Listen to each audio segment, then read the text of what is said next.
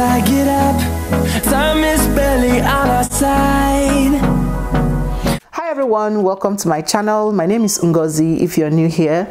Today I'm going to show you how to make black soup. Black soup is originally from Edo State. I lived in Edo State for a good number of years, so I really do love this soup. It is very easy to make, super delicious and very medicinal. I have all the ingredients lined here already. I've gone ahead to prep some of them to save time, but I'm going to show them to you one after the other as well. So keep watching if you want to see how I make this. But before we start, please, if you have not subscribed to my channel, please subscribe so we can hit 100k. This 100k, you know, it's just delaying to come, just delaying to happen. But please subscribe, share my videos, and click on your notification bell so you'll be among the first to know anytime I upload a new video. So now let's start cooking. So the first ingredient I'm showing you is the meat. This is ram meat. My friend gifted this to me during their festive period. I've just saved it in the fridge since then. This is what I'm going to be using. Another protein that is very delicious in black soup is goat meat, but today I'm going to be using this ram meat. You see, I'm going to cut them into pieces before using it. So yeah. Next, I have some snails. I have cleaned this already with some lemon and then just left it in lemon water until I'm ready to use it. I have mackerel fish, fresh mackerel fish. See, repeat after me. There is no Edo black soup without fresh mackerel fish. Well, except you don't like fresh mackerel fish, you can use smoked one. But the aroma of this fresh mackerel fish inside that soup is the cocoa. Over here, I have some crayfish. I have picked it and blown it. You know how we blow it? I've done all that. So this is clean. I'm just going to wash it and blend. I have some seasoning cube. I like to use a combination of star and Maggi crayfish, so I have it here. Let me take this out so you can see. Over here I have some Dawadawa and okpei. You can use either of these two to cook this soup. I get a lot of questions on what the difference is between this and this. This one we call ogilisi in my place. This is what it looks like. This one have been fermented, you know, to get it to this level, but the other two was not fermented, but they're all made from castor seed basically. There's also another type called iru. That one is in its fresher form. This one you use to cook your ora soup, ofe onugbu, okra soup, and so on. For this soup, this one is a no. You use either of these two or the iru if you have it, but for today this is the one I'm using. I just brought this one to show you the difference, so I'm using Dawadawa for this soup. I also have some dry fish, some onions. If you want this soup to be delicious, you need a lot of onions. This one is not the one of, oh, you don't use onions to cook soup. This soup loves onions, so we're going to use lots of that for this soup. I have some dried prawns here. I'm going to take out the head. You can blend it together with the crayfish if you want, but I'm not going to be doing that for this video. For this soup, you can either use palm oil or banga concentrate, which is a pulp from banga. I found this palm fruit pulp in the African store where I normally buy my things, and I was like, this is the first time I'm seeing this since I came here. So I grabbed this. This is what it looks like. It came frozen, but I left it overnight to thaw. This is what it looks like. You see? Just the regular banga. They just pounded it and froze it up. So this is what I'm going to be using. I'm going to wash it with warm water and then use the juice. If you don't have this, you can use this one. I'm sure you'll find this in almost every African store. Some Caribbean stores carry them nowadays. So what you do is you just dissolve this in water, let it settle before pouring it into the pot. So yeah. So finally, we have the most important ingredient for this soup, and it is the black soup leaf itself. So this is a combination of some leaves. I think it has a wia-wia. There's a name they call it. It's a very wide leaf. I didn't know it when I posted this video on Facebook. Some people came to the comment section because I asked. So some people came to the comment section to tell me the names. They normally come fresh, but because I live abroad, I had someone dry the leaves for me and then blended it into this powdered form. I'm going to list the name of the vegetables here in the, maybe on the screen and in the description box.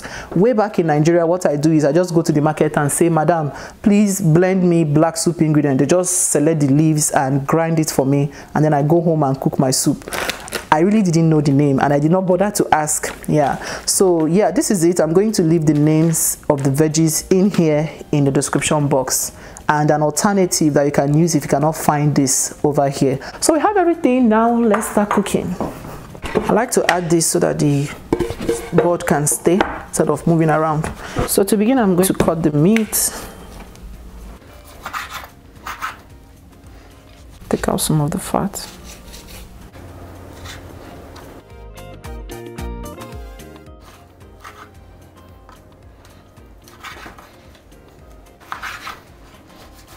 I'm not going to use everything because I have a lot of snail over there too, so I'll save some for suya.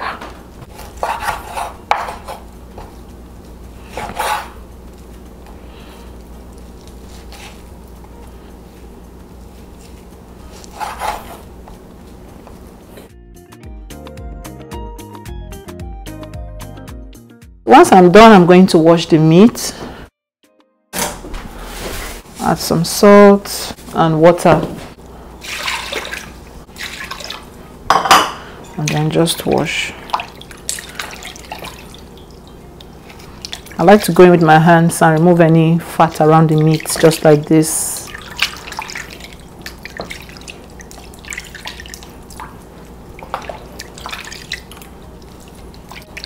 See how delicious this piece of meat is looking. Sometimes I like to leave some fat in it as well, you know, for some extras.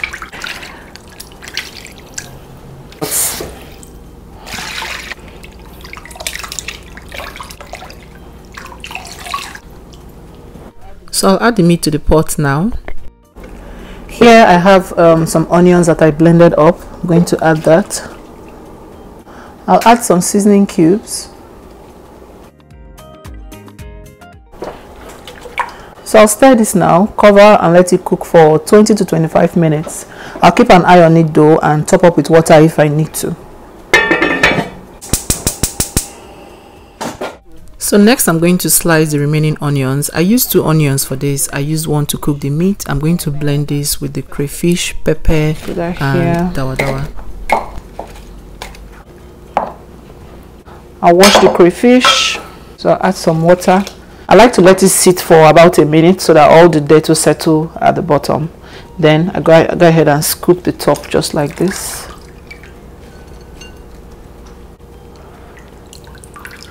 And then I leave whatever is at the bottom there.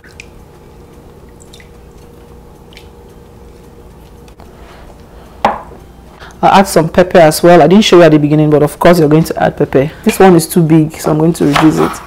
I'll use that much. Then I'll add the Dawadawa. So I'm going to go ahead now and blend this.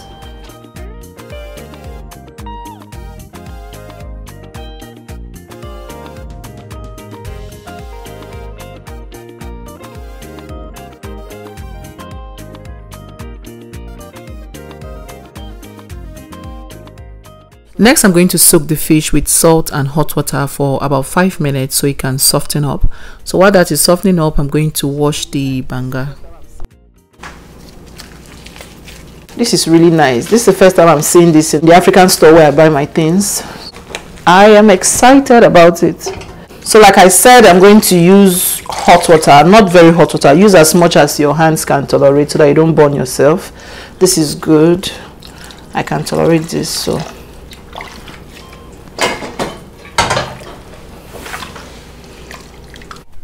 They took the seed out already, so all we have is just the pulp. I really love this, and I love that we're now finding a lot of African ingredients to buy abroad. It means we're making progress, and I am loving it.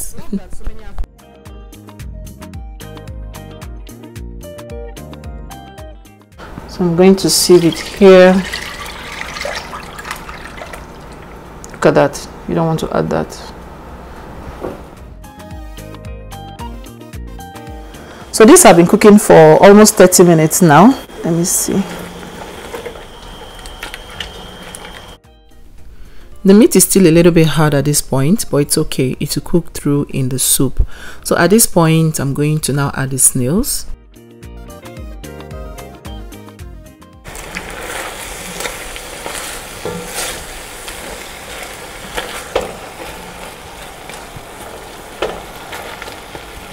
Next, I'll add the banga juice.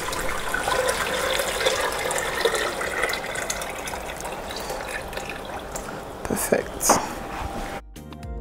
So what I'll do is I'll let it boil before I add any other thing. Meanwhile, I'm going to go back and clean the fish. I just added a little bit of cold water so it does not burn my hands.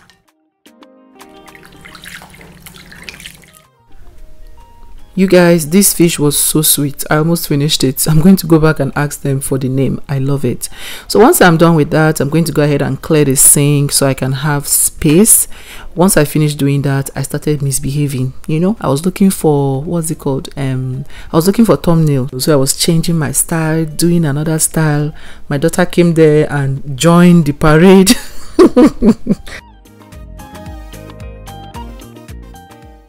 So once it boils, normally I'm supposed to wait for all this foam to vanish, but I don't have plenty of patience, so I'm going to add the blended pepper, Dawadawa, crayfish and onions. Everything go in there.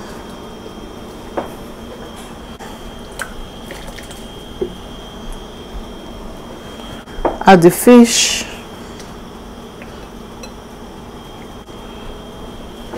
Add the dry prawn. This is the fish that made it. I'm going to add it now. Then I'm going to add a dry vegetable as well. You don't need a lot of this. This is enough to cook this soup, but I just like to, 1 spoon like this, I mean, is enough to cook this soup. I just like to take it further by adding half more. So once I add that, give it a gentle mix.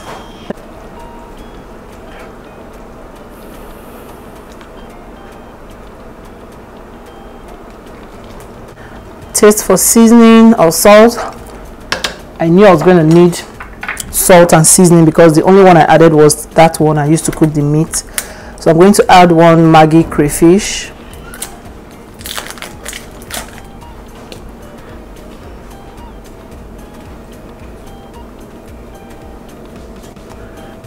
I'll add some salt as well, just a little bit. Stir that in and then taste to make sure it's okay. Once it is okay, just let it simmer on medium heat until you see oil start floating to the top. That's how you know it is ready. Perfect. So I'm going to let it simmer now. And I'll check back when oil floats to the top. So on this other burner, I'm going to heat up some water to make semo, because I'm going to be enjoying this with semo. This soup and semo or pounded yam is... At this point, our soup is ready. It's been 15 minutes and you can see all the oil have started floating to the top. This is how you know that the soup is ready. The aroma is out of this world. So good. Perfect. So I'm going to take it off the heat now and make my semo.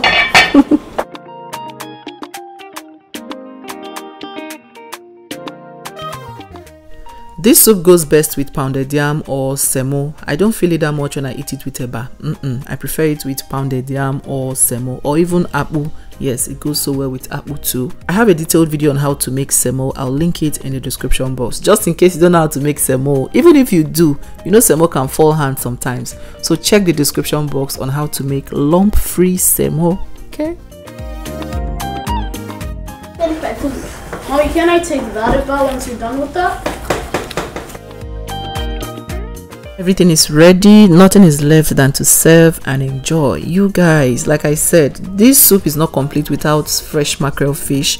Except you don't like fresh mackerel fish, you can use smoked one, it's okay, but the taste and the aroma it adds to that soup is pure heaven. So now this is how to eat it. You have to cut the semo, cut some fish, and then add the fish together with the soup and then swallow it. This is how to eat it. Lesson 101. Okay, so once you finish eating, you wash your hand and then you go to sleep. Yes, this soup is delicious. My kids could not wait to enjoy it. Truth is, I've served them this soup before. I've made this soup before in the house. They love it. They practically ask for it all the time. Mommy, when are you going to make black soup? Oh, I love black soup. When are you going to make black soup? So it's something I make all the time in the house. You can see they cleared their plates. They even asked for more.